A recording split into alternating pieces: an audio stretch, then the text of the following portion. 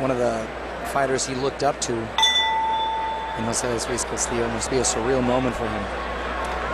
So here we go, round 1 of 10. And although Castillo did have the big victory in the rematch with Corrales, when he came in, of course, overweight, but nonetheless, they let the fight go, and he had a terrific win that night and looked very good. Really, you have to think, if you factor in the succeeding fights after that, that the unbelievable war with Corrales had to have taken something out of him.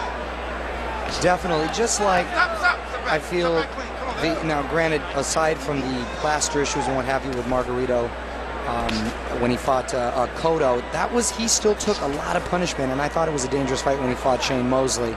It was a bit much coming off of the battle he had. So even though you are the victor, it doesn't necessarily mean you're not still suffering a lot of the same consequences. Absolutely. That's what this fight is all about for Castillo. I think it's much more than just the America's Intercontinental belt. I don't think that's really an issue at all, to be honest. I just think it's all about what's left and what's Gomez all about. Where's he at? I don't even know why they attach some kind of belt like that to fighters like this. It's not like some kid coming up the ladder who needs to win his first belt somewhere along the way and is going to be really thrilled and scintillated by winning a minor belt. Trying to make out what Gomez has on his back. Yeah, it's a sponsor of some sort. Okay, I didn't seem to be a tattoo guy. No. Castillo's nickname, by the way, and a lot of people misunderstand it. They think it's El Terrible. It's not. That's Eric Morales' nickname, but it is Temible with an M, which loosely translated, I guess the best translation is probably like an intimidator. Right. Type. Well, he's been that.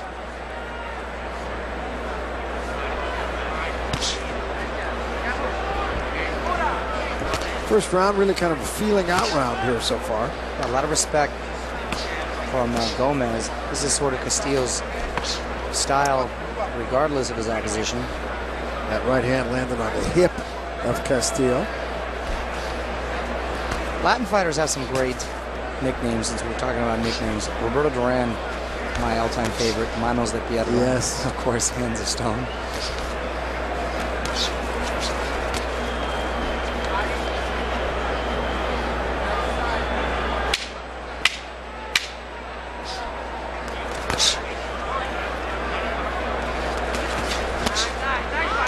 Double left hand and a good right hand by Gomez.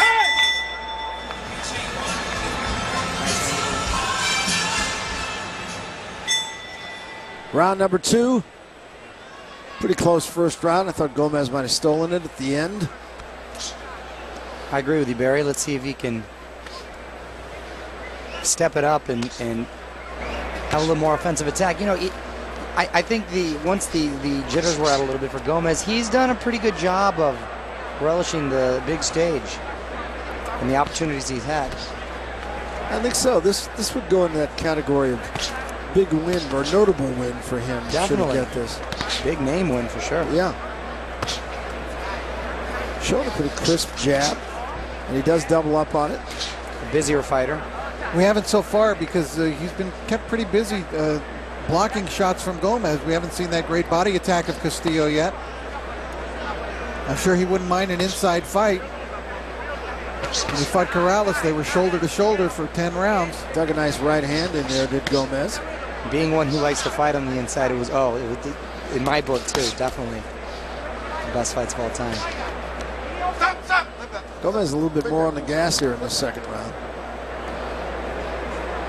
Castillo's still very quiet, not doing a lot.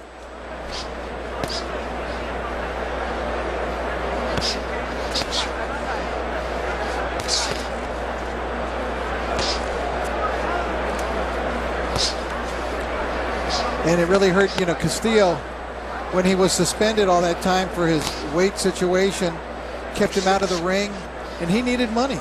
Right. And that's why he's fighting tonight, is the real answer. And then Ricky Hatton really took him out very easily.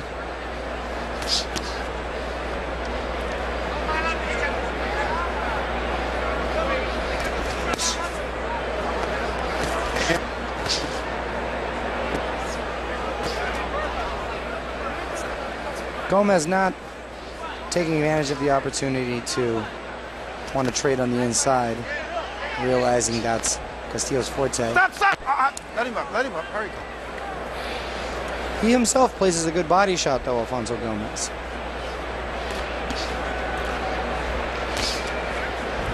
Keep in mind, as I mentioned before, Castillo, though, is a slow starter. But, of course, in his earlier years, he was able to get started. And that's the question tonight. Will he be able to get started? And there's only 10 rounds tonight, as opposed to 12. Yep. Gomez doing a pretty good job of crowding Castillo and not letting Castillo be at long range. A lot of guys had leads on Castillo after 4 or 5 rounds, and they would see those leads disappear. Work out, like Julio Diaz and like Joel Casamayor. And for those who thought that he beat Floyd Mayweather the first time, and there were many who think that he did, you know, that was the same situation. Well, Gomez